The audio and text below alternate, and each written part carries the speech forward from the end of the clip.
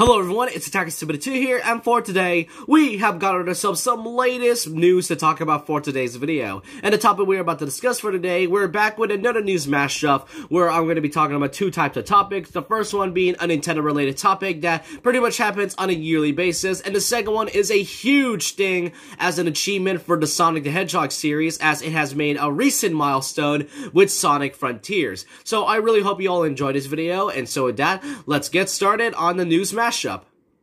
So first off, every single year before the new year comes, Nintendo at around mid or late of December always leaves out a brand new Nintendo Switch review for this year. Every year it's always going to tell you what kinds of games you played the most and other games that'll be coming up in the future of 2023 and what games you played at launch. And if you really wanted to see what your gaming stats is for the Nintendo Switch, then you can because I'll leave it in the description below. But if you want to look right here, then these are the most games I played. Yeah, you can tell by the genre here that I played a lot more adventures and RPGs than I thought. But yeah, if you really want to check what your status is for this year, then you can. And that's it for the Nintendo segment. Now we get to the big segment regarding about Sonic Frontiers.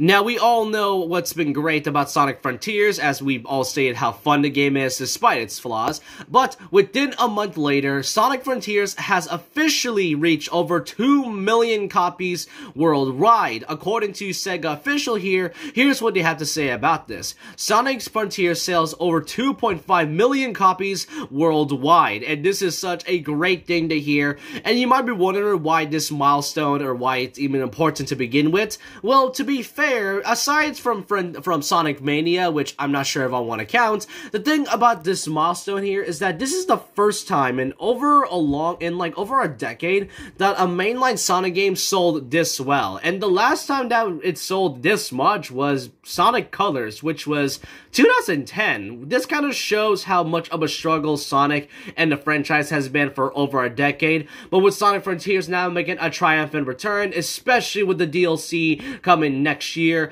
there's just going to be a lot of Sonic content, and I can guarantee you that the series and this game will sell even more. So this is such a huge thing, since this is the first time the series ever sold this much in over a decade. So I hope the best for Sonic Team, SEGA, and the franchise in the future. So I hope you all enjoyed this video down below. Let me know what you all think about Sonic Frontiers making a huge milestone, and let me know what your thoughts and opinions down below about the yearly review of your Nintendo Switch stats. I want to know all your thoughts and opinions down below about this, and so with that, leave a like, comment, subscribe, hit that notification bell for more videos, follow me on Twitter, and I'll see you guys next time. And remember this, once a legend, always a legend.